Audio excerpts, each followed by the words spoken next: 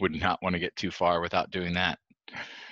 All right, so we'll record this, we'll post it in the course, and then we'll also share it on the Student Affairs Assessment Listserv's YouTube page for folks who may miss it. But hello, everybody, and welcome to our semi-end of course live session. This is the the 8th week from the course start, but in light of COVID-19, we extended the course end out to May 10th. So it's not quite the 10th week or the end of the course, but for folks who started the course and have been going a week at a time, a module per week like the instructors, this was the originally scheduled end of the course. I'm joined here by, well, you're joined with our the instructors for the course. My name is Joe Levy. I'm the Executive Director of Assessment and Accreditation at National Louis University in Chicago, Illinois, and one of your instructors. We also have, take it away, Emily. Oh, I was waiting for Ben to go because his name is listed next. I'm Emily Langdon, and I am one of the instructors as well, and I am the assessment coordinator at the University of California, Merced campus, and I also teach in our management program. I'm actually teaching a class in teamwork that was very experiential and now is an online class. So I am glad that I have been doing the MOOC with Ben and Joe for a while. It has taught me a lot about using Canvas and doing things online, because it is coming into, becoming very handy as we finish off this semester remotely. And I am Ben Andrews, another one of your instructors. I'm a part-time faculty member in the Sociology and Criminal Justice Department at Seattle Pacific University. And so we are just kind of getting started online for our spring quarter here. And so kind of making that transition as well. But happy to be here with you all. All right. Ooh, and I love that we already have a question. This is awesome. Keep these up. So let me, Melissa, we will get to your question shortly. Let me just share what we're hoping to accomplish today. Do a quick little check-in, give some preliminary numbers on how the course is looking in terms of numbers of students, as well as people who've already completed. No pressure there, just want to share and make sure folks are aware. We'll do some module reflections, and so that's where we might try to tackle your question a little bit, because it might fall nicely with some of our modules here.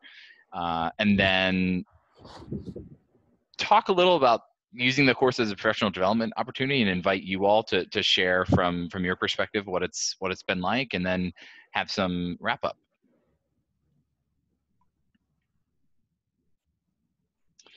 All right.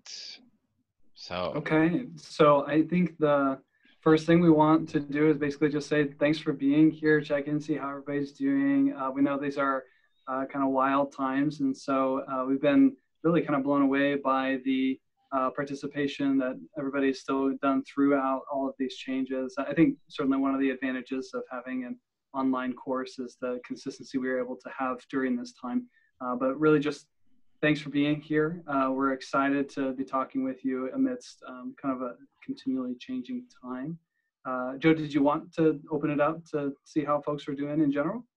Yeah, I mean, people are free to chat in, or if you want to vocalize anything, you're welcome to. I think, this has been something I've been doing for all of my meetings recently, in terms of just a quick level set in case, we do have a lot of people that maybe are dealing with a lot, and they're here, but they maybe aren't 100% here, and that's totally okay. And it's just, it can be helpful for us to know kind of your mental bandwidth and kind of what you're bringing to the opportunity while we're here, and that we support you either way, and you don't have to actively participate. You can just listen, and but wanted to at least create some space so folks are free to chat that in, and or if you're thinking about what you might want to say, we can also talk a little bit about how we're feeling. I'll just start. Can people hear me? You get, how are we? That's how we are. It's on fire.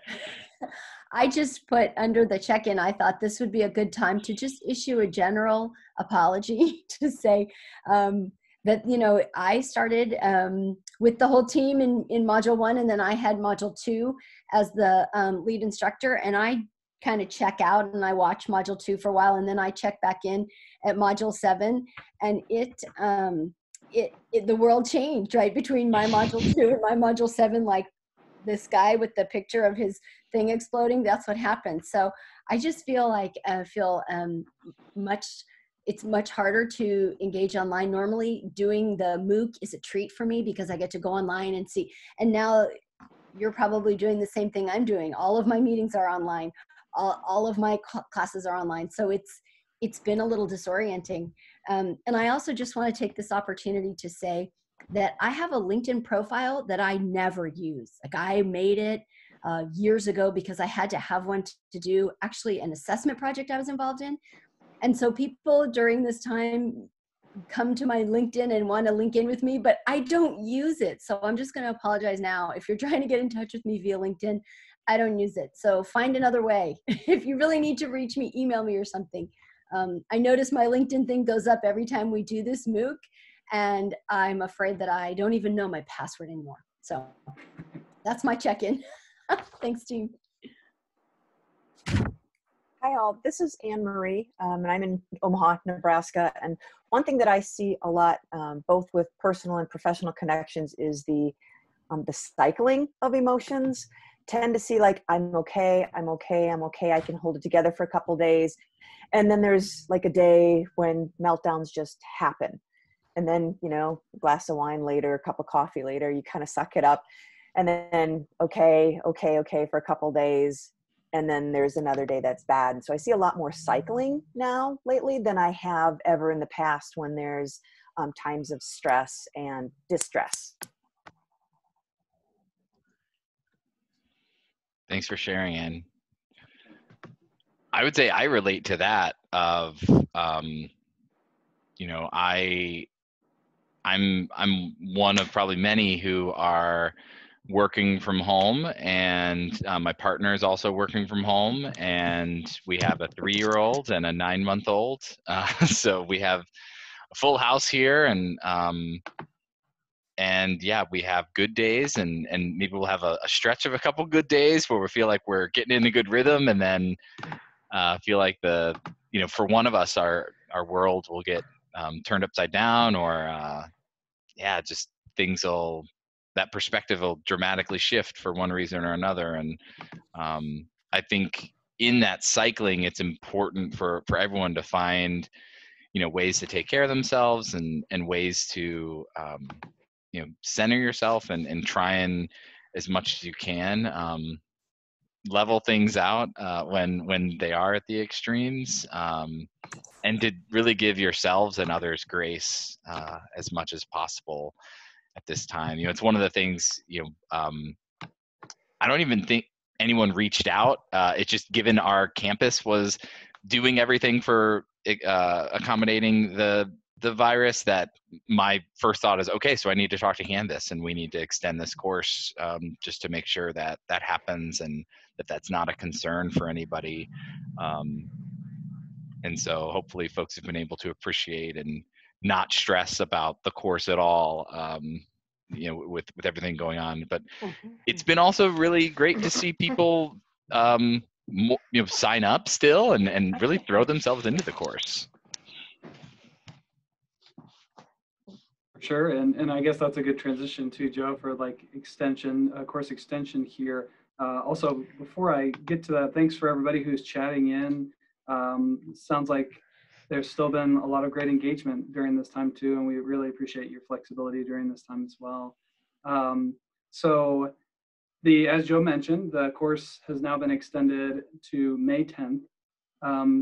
It's going to look a little bit different for us as instructors, because we have been following kind of the week by week process.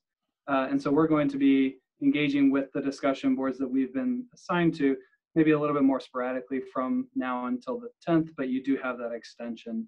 to be able to still utilize the course and complete those quizzes and everything in that process too.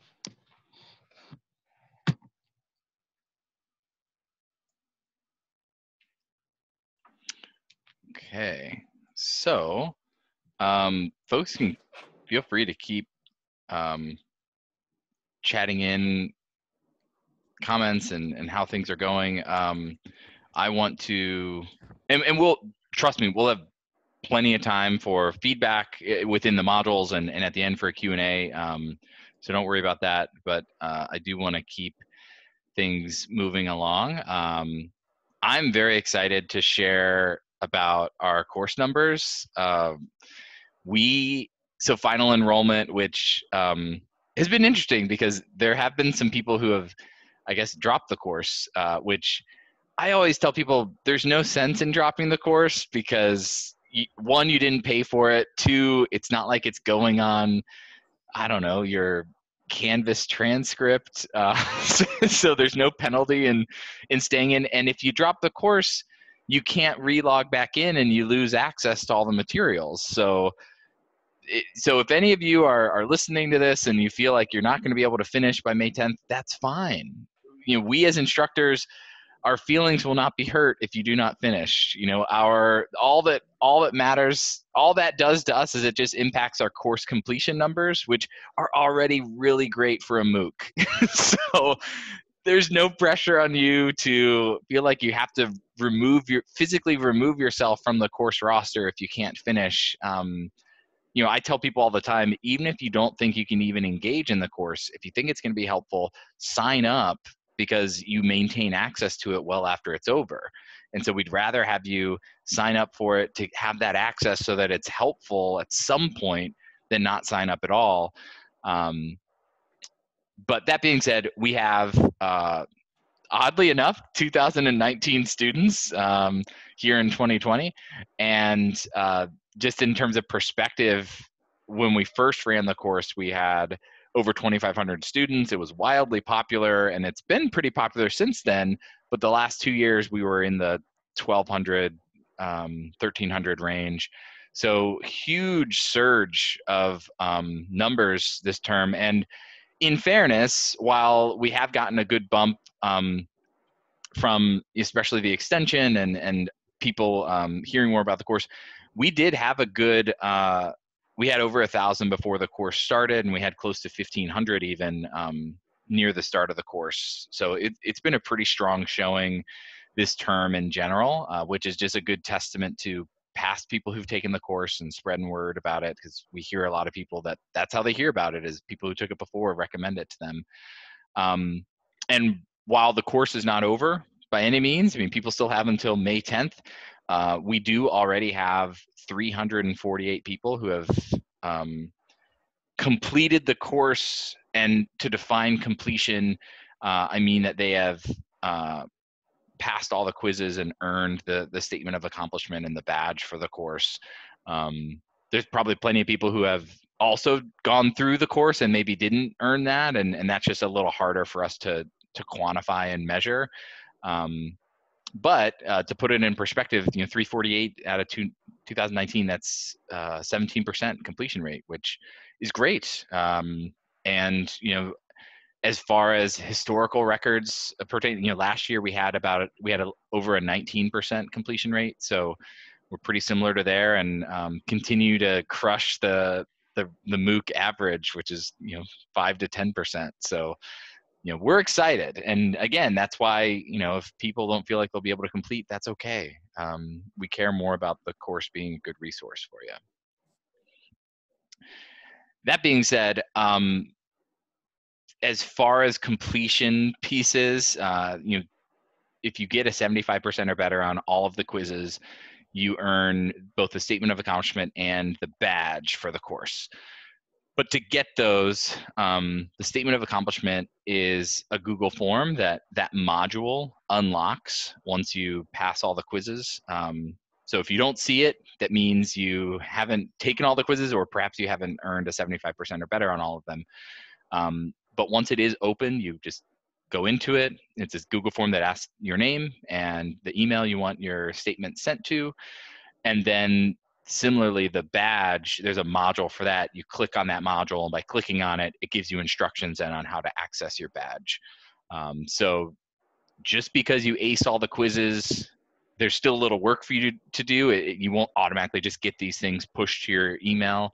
But one of the things that we will do just to make sure is when the course is over, we'll run a check of all the grades and then run a check of all the statements as well as the badges. And if we see any instances of people who've should have earned those but maybe didn't click in the right places or fill out the form, we'll follow up with you individually to make sure you get those elements as credentials to share.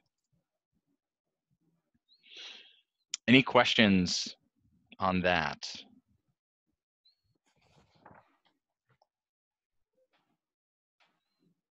Okay. So we thought, I mean, for folks who've been through the course, we're definitely not looking to recap the course. We just want to share back with you a little bit of how they were for us. And we're going to have Ben kick that off. Right, so Module 1, some of you, this was 8 weeks ago. Some of you, this is this week. We've just seen some kind of recent posts, which is awesome. We'd love to see continual engagement. This module was kind of laying the foundation of some of the basic ideas in assessment and trying to set an orientation for the rest of the course. I think my general reflections, particularly on the discussion board, is like floored by how many posts were in the introductions. As of today, it looks like there were over 1,100 posts on that discussion board in the introductions. That's phenomenal. And we really do love to see the kind of interaction that I thought in Module 1 was particularly vibrant. And so the interaction between you all on the discussion boards was fantastic. I think that's really what we hope for when we set up those discussion boards. I think some modules lend themselves to that a little bit better than others, and I felt like you all did a really phenomenal job at interacting with each other on Module 1 discussion board, which is great. And just to reiterate, it's great to see some new faces even this week on Module 1. So if you're in a situation where we're talking to you and this is you, like, keep up the great work and know that there's still plenty of time to keep completing these modules as well. Great. So Module 2, was the kind of, again, overarching introductory material about really kind of getting started, right? The beginning starts with planning, and so tried to present some structure on how you might begin, or if you're doing that, how you might check to see if you're doing all of the pieces. So whether you're new to assessment or whether you've really got a nice machine that is well oiled, it's an opportunity to look at the pieces and do some maybe sharpening of different skills. The Module 2 is it's the first time where the discussion board is divided by institutional type. So I'm sort of always overwhelmed by Module 1 discussion because it's just all these people and they're from all over and you just all these cool things. And then Module 2, there's this immediate focus because of those institutional type groups. I did notice that this time around in particular, there was a large group of people who didn't choose an institutional type, and they weighed in on kind of the general discussion board.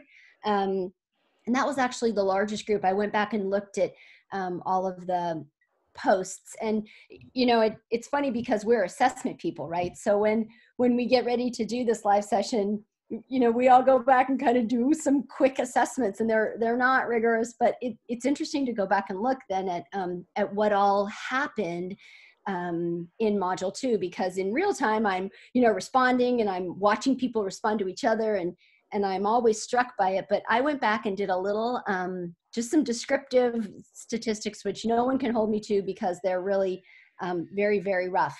But I also I noticed that my personal take that I do in Module 2, I hope I didn't set people up, because I told people that many people in the discussion board signal that the step that you struggle with the most, that's the prompt in that discussion board, if you'll remember, which of those 11 steps tripped you up the most. And in the personal take, I suggest that in the past, we see a lot of participants respond that it's step 1 or it's step 10.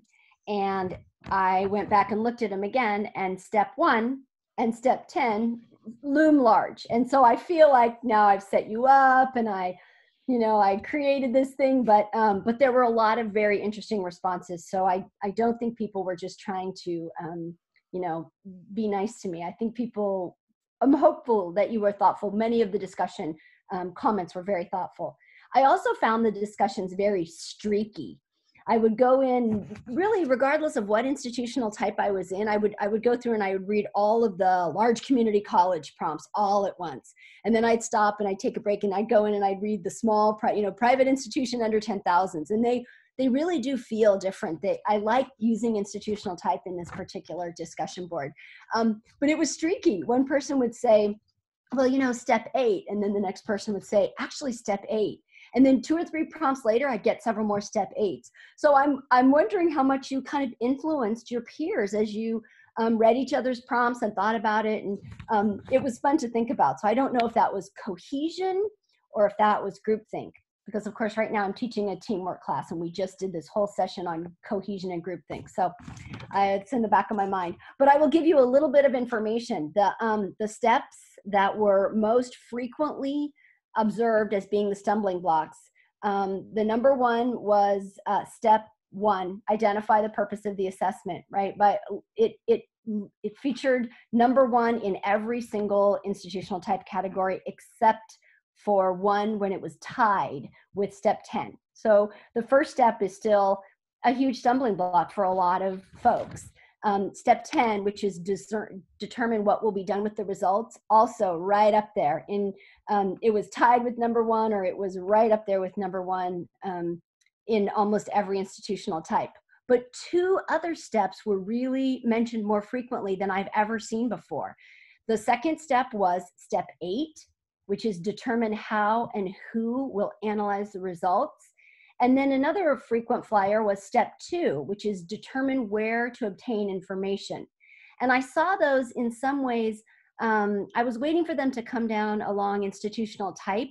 Maybe smaller institutions had to figure out who will analyze the data because they don't have big IR departments and stuff, but it was really all over the board. Lots of different institutions were saying who will analyze the data and where to obtain the information were stumbling blocks. And even if you were from a large institution that likely has a lot of people collecting data. So those were my sort of interesting insights from the things that you told us about what the stumbling blocks were.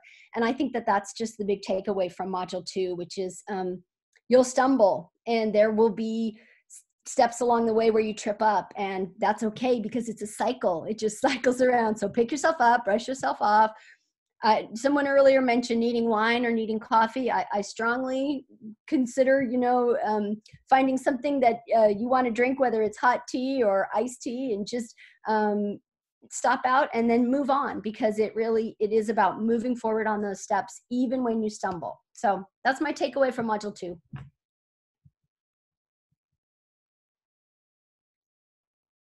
All right. Did I talk too much? No, you talked just the right amount. And I put in the chat, in light of you bringing up the discussion boards, we don't always get the most feedback on the discussion. So if people want to chat their thoughts about the fact that modules 2, 4, and 6 have those institution-specific discussion boards, we'd love to get feedback on that, because while we think they fit well with those modules, we've hesitated on expanding that approach to all of the discussion boards, because we don't know if people would want it for all of the discussion boards or not. So we'd love to hear from you all of if that's more of a useful, beneficial way to engage on the topics. So feel free to chat that in. I'll start talking about module 3. One of the things I thought was interesting with this module is, at least for me personally, it was a really good reminder of good practice. I found myself because the discussion board prompt is, how would you approach this new director and how would you give them feedback? Just some really great ideas of building relationships, establishing trust, and how to set an example and leverage resources that people were sharing that was just a refreshing reminder for me as I'm, thinking about how I'm working with new partners on campus. And I actually just had one of my team members leave, so I'm kind of picking up some of their work and re-engaging with people that they had relationships with and maybe I didn't. So it was very refreshing and timely for me to be engaging on that discussion board with people, and also just useful to encourage people to think about alternative approaches, right? For people who their assessment experiences have been very positive, you could tell that their response was pretty straightforward, and well, I would just do this and I would just do that, and as opposed to the folks who maybe have had some more difficult people they've engaged with on assessment, you could tell their responses, and so I think it's really helpful for people to read through and see that balance, and think about, especially from this coaching and consulting lens, that realizing you have to be ready to adapt your approach based on what you're getting back from the people you're working with. And so yeah, it's a fun module. Awesome. So module 4 is the module that looks at kind of aligning our assessment projects with broader institutional values and priorities, like you can see here on the slide. And this was the discussion board that you had a choice between 2 different activities to kind of break down and components of a mission statement and write it up together to form like a mission statement out of those components, or to build a vision statement out of a similar process, answering some separate questions and then building it together into a vision statement. The lion's share of folks on the discussion board chose the mission statement option. And again, interesting you say that, Emily. I'm not sure if that was kind of just momentum on the discussion board or if that was just more interesting to people. I don't know. But this was also broken up by institution. And I'd love to hear some feedback if you want to drop in the chat or just kind of jump in. But I think this was one where I think ideally the institutional separation would really work well, because different institutional sizes might have different mission statements or vision statements. But I'm also realizing from the discussion board that I think there's just so much similarity in the world of mission and vision statement writing that I got the impression that there might not be as much distinction as I would have expected by institution type. Maybe there should be, I'm not sure, but there was kind of the similarity across a lot of institutions of like, we want to support student success, or we want to be valued as like a good institution, and those kind of things. And those are not bad. Those are awesome things. But I'm seeing some kind of similarities across institution type there. And one of the things that I tried to kind of engage in on the discussion boards with you all was like, can we dig a little deeper into your identity, right? That yes, you absolutely want to support student success, but who are your students? Who specifically are you able to support? What is unique about your student population that is different from maybe the other schools in your region? And so being able to cater some of those mission and vision statements to your institution specifically, I think was a common conversation. Also had some really innovative things happen where like people took their existing mission statement and then kind of applied the things from the module to see if it held up. And I thought that was fantastic because it wasn't, done in like an antagonistic way, but just like seeing, okay, how does our mission statement connect to the content of this module? I thought that was really innovative. And it was also like connected in some conversations to like, even though this was a theoretical discussion board on a MOOC, there's still some political tensions in there, in the sense that like this is a loaded statement that several people have gathered together to create. And so there was even this theme going through the discussion board of, hey, I already invested in this, or we have already had this approved, so here's my mission statement, without any further conversation. It was almost kind of like, hey, this is a little bit touchy. We're not quite able to evaluate this because this has already been approved by people. And so trying to separate a little bit of like the theoretical conversation about what makes a good mission statement versus what the practice is of what it looks like in the institution. I think this ties into other ideas about how do you gather together and have collaboration and people on the same page at your institution to build some of these things. But in general, I thought there was really some great ideas in that module.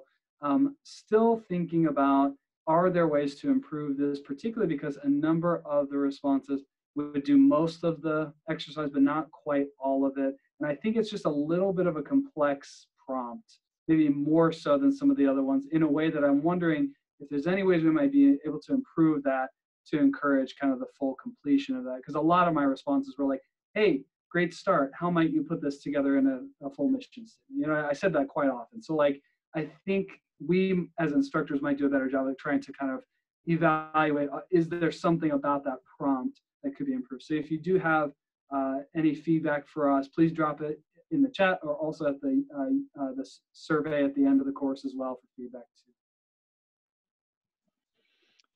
Yeah, and as I kind of bridge Ben's thoughts on Module 4 here, and I probably should have maybe said this with Module 3 of the coaching piece, but I just want to get back to Melissa's question.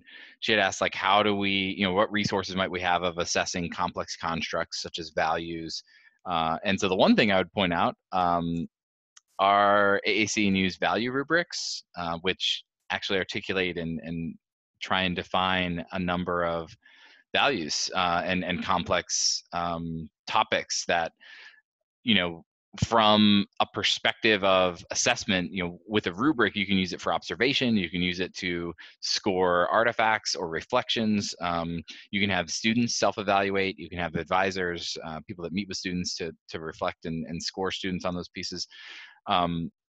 It can also be used in first-year experience courses where maybe you assign a particular assignment and you have this as a component to review the work that they're doing or the reflection they're having.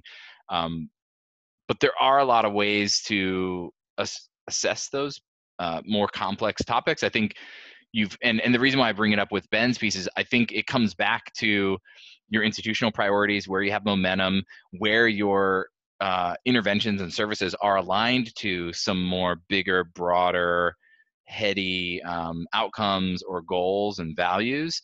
And when you know that, that can at least help sift through the noise of, well, where should we try and do this? And where should I look to assess this? And so look where it's happening and where you're engaging people and hoping to instill these outcomes or these values. And that can at least give you a starting point to then think, okay, given this intervention, given the interactions we have with students, what types of assessment might we do? So hopefully that helps, as well as the resource there to look at for rubrics.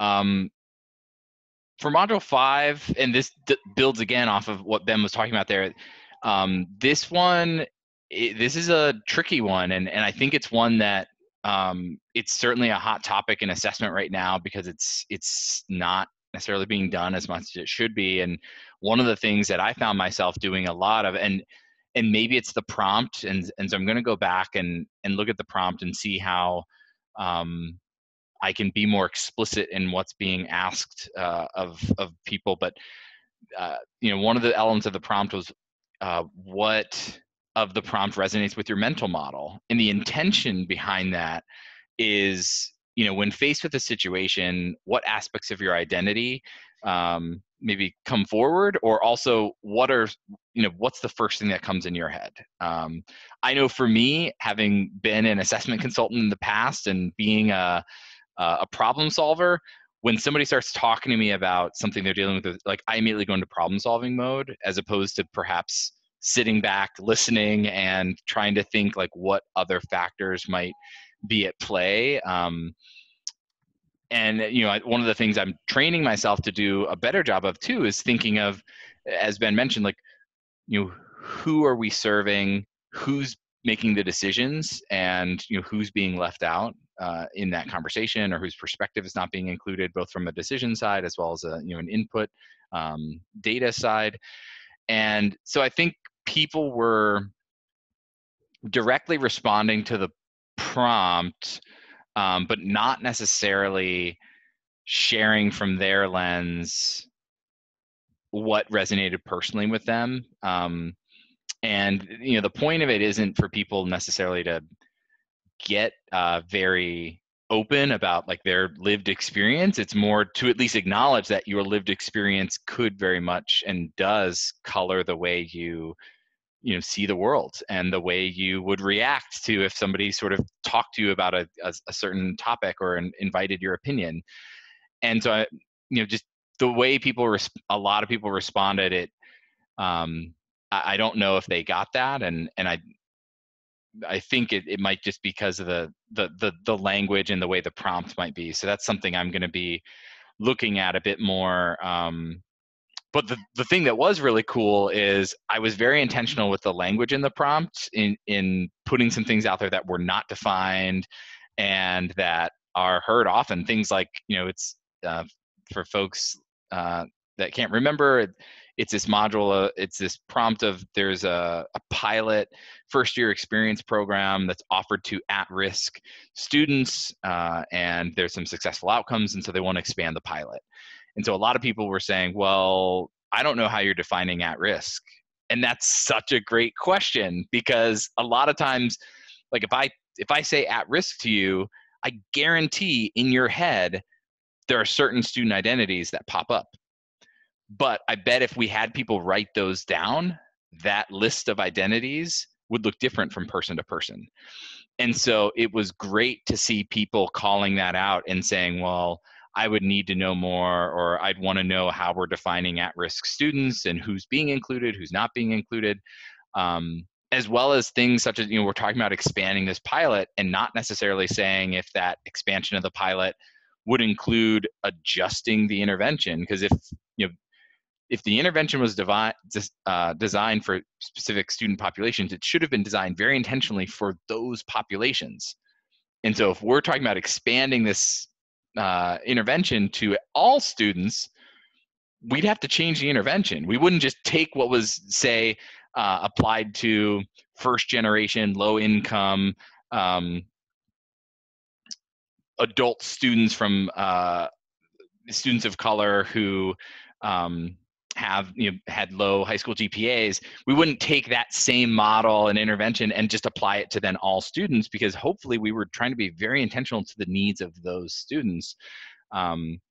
Likewise, we have to look at some of the students who are the most at risk aren't in a place to take advantage of resources that could best serve them. And so what does it mean if we're trying to maybe require or push this on them that then they can't even take advantage of it? So there was a lot of good conversation and discussion around those elements, but I think the piece that perhaps wasn't as didn't play out as I had hoped was that personal connection and personal articulation of, I see how my worldview would impact my approach here. And I think that's important to acknowledge, because if we're not self-aware, then we don't know where our blind spots are. And also then we might not be able to recognize the strengths or potential limitations with other people's perspectives to then value having multiple perspectives making a decision. So yeah, it was, it's always a fascinating discussion board to dig into, but also time consuming because there's some media responses, and I'm trying to also encourage people to go a little deeper on the topic. Great. So module 6, we are talking about using data to inform decision making, the idea of closing the loop. So I'll continue talking about this, but I wanted to return real quick to module 4, because Jacqueline and Kimberly in the chat have been talking about utilizing mission and vision statements for kind of smaller context within a broader department. And so I just wanted to say, absolutely, I think that's an awesome idea. And also, there's another theme in module 4 about even folks who worked in one-person offices. Maybe they've got one single assessment coordinator, and that's kind of the entirety of the assessment unit. They were talking about how they would build mission statements just for their personal work, or they sometimes could use language for the unit, but really it was about, when I go into work, what is my mission, what is my vision for my work?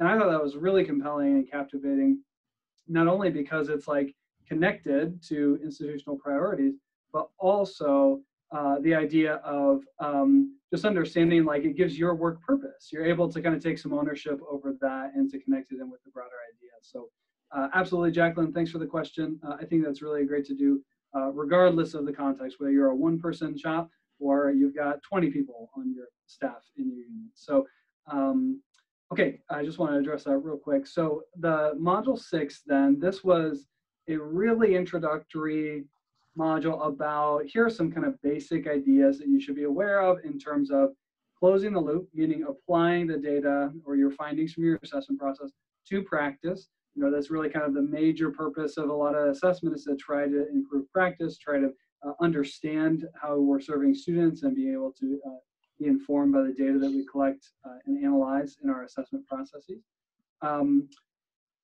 There's so much that we could do in this module, and certainly I know that people have varying experiences with statistical or data analysis, and so this is probably for those of you who are a little bit newer to this idea, maybe it gave you some good resources moving forward. I got the impression, however, because we changed the discussion topic prompt for this iteration of the course to ask you, it used to be, hey, just ask some general questions about using data, which I think we thought would be a little bit more, you know, specific or like lead to certain conversations. I think it just led to some ambiguity. And so this time we changed it to say, can you share a time where either you use data to inform your practices or you wish you could have, or maybe it would have been appropriate to do that. And I was floored by the quality of projects that you all share. Here's some data that I found through this project. Here's how I used it. Here's how they're changing practice in my context. So I was just like, wow, this is incredible. I am hopeful that Module 6 was useful to you all, but based on your discussion prompts, you may be a little further down the line on some of these things than that module offers. And so some of the feedback that I've seen is like, maybe can we additionally offer maybe a more intermediate part of that module to kind of, if you're like, okay, I feel good with the introductory, maybe I've even had projects where I've taken data, applied it, and closed the loop. Maybe you can have some additional steps of like, hey, you want to do maybe some inferential statistics. Maybe we can give you some introductions to some of these things. So trying to balance like maybe a wide range of experience levels in that module. But in general, super, super excited to see all of the projects there. I think there are a lot of folks who brought a lot of great experience to the table in that discussion. And I actually, I'm so glad that Ben is back, because there was a time when Ben stopped out and I had to cover his modules and I almost died in module 6. So Ben is back, and as soon as he got back, he's like, hey, we really need to tweak this. And I said, yes, we do, Ben. I'm glad you're back. So that was fun. I'm just reading a comment here that someone says, you know, I love how human you are. So I have to take this moment and then I will race through my module. Because we have been doing this for years now. And in this world of COVID-19, everybody's completely freaked out about relationships. I feel like I know the two of them really well, and I've never met them in person. Literally, I've never touched them. I've never hugged them. I've watched them grow up. I'm the oldest on the team, if you didn't know. They are having babies. They are changing their lives. They're finishing their PhDs and moving around and getting new jobs. And it's been really fun to do this. We're this really great example of a virtual team, and it's been exciting to do this. I'm the only one of the instructors who wasn't involved in the developer. Joe and Ben were both involved in the development of the curriculum. And so initially there was this weird, like, am I gonna fit in? They're developers, I'm an interloper. And we've just formed this really cohesive team that actually has worked together and given each other feedback. It's been really fun. So I'm glad that you see that, because I certainly feel it when we do our things together. And so module 7 is it's getting it's getting to talk about culture, which is where I think you really create change and move the needle in assessment in your institution when it's part of your culture. So it's cool that this module happens late in the game. The prompt is hysterical. I love the prompt because it you get to go talk to someone else. You get to get all these insights and campus examples that make sense maybe with the material that you've been reading, or you get to question the material that you've been reading with an expert in, you know, the field on a campus you know or don't know. So people do all kinds of different things with the interview in Module 7, and it's great. And I love reading about the insights, and I keep thinking, well, you've got a new relationship, you've got a local expert you can tap now. But my favorite part of the Module 7 prompt is when people suggest, are there any other components that you would add to the 4 C's, the model that we propose? And I go through and I write them down because I just think it's cool. I actually am part of another model that uses C's. I was involved as a grad student in the social change model that used C's, the 7 C's of leadership development. And so I've spent a lifetime thinking about concepts that you could use to describe with a word that started with the letter C. So this is my favorite part, and people always put in examples, and I listed them all, but I don't have time to read them. Change and curiosity and collegiality and celebration and care and consideration and cultural sensitivity, collective, collaboration, creative thinking, credit. It was funny this time around, some people came up with F words that they thought needed to be added to the model, like fearlessness, which I suggested courage because it starts with a C, and follow through and flexible and financial commitment. And so when anyone puts a concept up there, I try to think of a word that we could use that starts with a C. So someone said persistence, and I tried to sell them on continuity. So I play this little game in Module 7 about how do we kind of find words that represent the concept, because I think it's important when you have a model like that, that a lot of people talked about being able to use the model with their staff or with their supervisor. It's nice when it hangs together like that. It's much more complicated than you think it is, because it has these 4 simple words that start with C, but it really has legs. That model really has legs. So I hope you continue to use it, and don't be afraid to add your own components in. I suggest you find a word that starts with C, but do whatever you need. I enjoyed the applicability of the comments that came in Chapter 7 or Module 7. It looked like you were really gonna move the needle on your campus about where, how assessment was embedded in the work that you do. So good luck to you. Wrapping up, I think I'm supposed to do 8 quickly, right? And 8 is, it's been nice. It's just been this ability, you know, opportunity for people to say what was helpful. It seems like a little bit of a love fest. So we're assessment people, which means we are interested in your positive experiences. And we're also interested, you heard all of us ask, like, we tweak this thing and we want to know what's working and what's not working. We agonize over, do we keep the institutional type discussion boards? Do we put them all back together?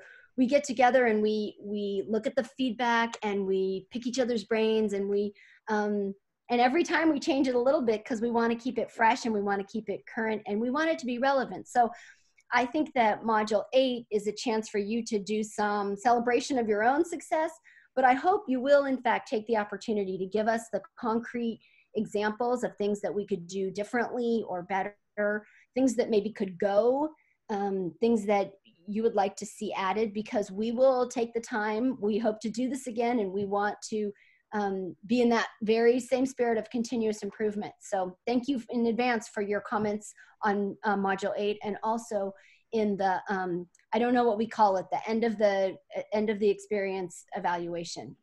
Does it have a name, Joe? The end, it's called the user experience survey, but it's at the end of the course. Yeah. There you go. So I want to be mindful of time. This is a running joke between us because when we put these together, we always think, gosh, are we going to have enough content to fill an hour, or is it just going to be all Q&A and then we talk too much? So here's what I propose. You know, some of the things we want to know from you is how you've used the course, which is part of the Module 8 prompt anyway. So feel free to throw this in Module 8, but happy to chat it into, and we can share with you too some of our like final thoughts and impressions of the course. But certainly want to use these last 5 minutes for you all to chat in or ask any questions. The few questions I want to head off, in case anyone, some common questions we get. One is, students will say, oh, can I get one more quiz attempt because I passed all the other quizzes, but I didn't quite get 75% on this one, and that's the only thing standing in my way from getting the statement.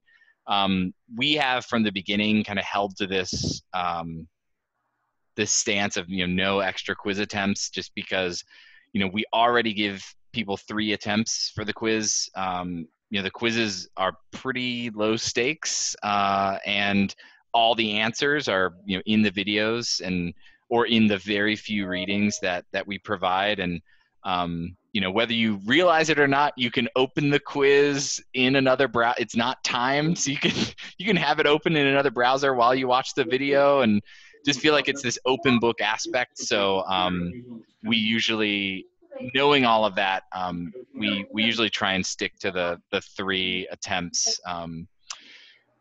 As I alluded to at the very beginning, the course is accessible after May 10th. May 10th is just the cutoff of when you would last able to take quizzes and get and sort of lock those in. But after May 10th, you'll still be able to access the course and see all the information on the discussion boards and see the materials. So don't feel like you have to download and absorb everything right now. And the other common question we get is when the course is going to be offered again. The hard answer is we don't know. We've offered it once every year, but because it's a partnership between us and between the Student Affairs Assessment Leaders and National Louis University, there's always a bit of a discussion where we talk to the school and share about how this course went, how the timing was, if we should offer it at a different time of the year, if we should offer more than one course in a given year, because we typically just have done it once, in the late winter, early spring time. So we don't know, but what I can say is that we always post that information on the open course website, which is included right here. So you can always go there for the most up-to-date information, as well as contact Sal to know what the latest might be on the course. Joe, could I just ask quickly for Stephanie from Indian Hills Community College has 10 people on the on this call. If you're still here, Stephanie, can you just you get 1 minute to just tell us what you did with all of these people from your institution? How did you use the course, and was it the professional development experience you were hoping it would be? It really was, and I want to say thank you to all 3 of you. We actually have about 16 people that have been involved in our professional development, all across different areas of co-curricular and other planning units: admissions, student development, athletics, financial aid, library services, enrollment services, international programs, veterans affairs. Those are just some of them. We had previously started this because we had a person who had taken the course last year to help those areas get their missions and their goals started. So then we had an HLC visit and kind of got sidelined. So when we came back together this spring, we said, how can we get all of these people to get consistent information about assessment and student affairs? And your course popped up, and so it was a great way for us to combine your resources with our meetings. We've been meeting every 2 weeks, and we're going to start having some small individual meetings, and they have some great resources now to move forward in planning and assessment. Thank you, Stephanie. I just wanted to point out that people can do a lot with this for professional development. So thank you for being our example. I appreciate that.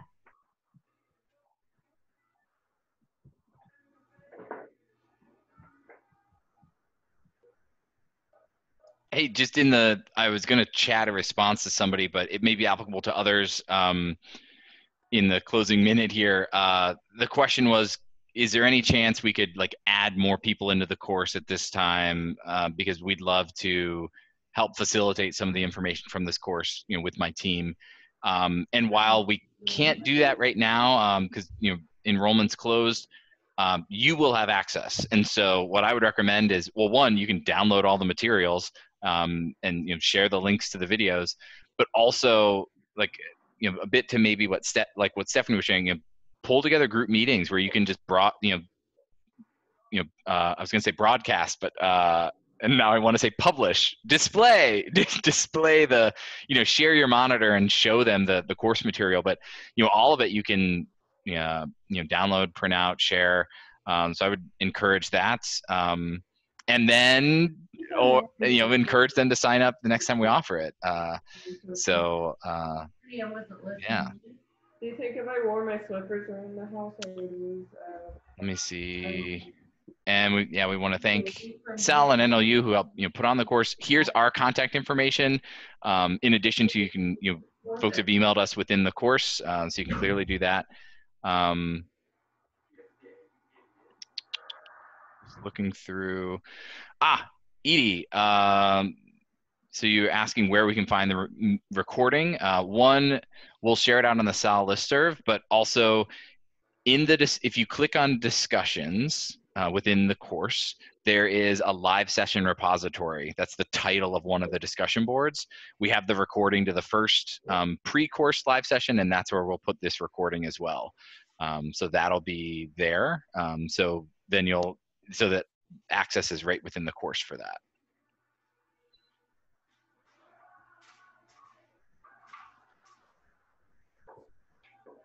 All right. Well, we thank you all so much for being with us. We especially appreciate the feedback. And I'm seeing a comment right now. And what's really cool too, and if this happens to be you in the future, you do let us know. It's so cool that we've had people take the course multiple times. One, because they know we make updates to it, or that they took it 2 years ago and they want to see what it's like now, or they know that it's a lot of good information, but maybe when they were going through it this time, they were really focused on one thing. So feel free to take it again. And if you do, please let us know and share that, because we think that's really cool. And yeah, we'd love to hear more about your experience. So thank you all for coming. We'll share and post this recording in the course. Feel free to reach out to any of us. And any other parting words, Emily or Ben? Be safe, be well. Thanks so much for participating. It's been a joy. Yeah, and as Ben mentioned, since this is week 8, we're most actively kind of engaging in there, and the course is open through May 10th. So we'll be kind of going back, and as feedback comes on the previous discussion boards, especially for people who just signed up, we'll be looking to try and engage there. But yeah, engagement overall might taper down a little bit. So newer folks, don't be discouraged. It's just a lot of people are finishing or wrapping up, or also it's, as you all know, a very busy time. So we'll be around. So if you need anything, please reach out. But thank you for being part of the course. Thank you for showing up today. And yeah, be well, everybody. Bye, team. Bye, all. It's good to see you guys. Yeah, good to see you too. Have a great rest of your week.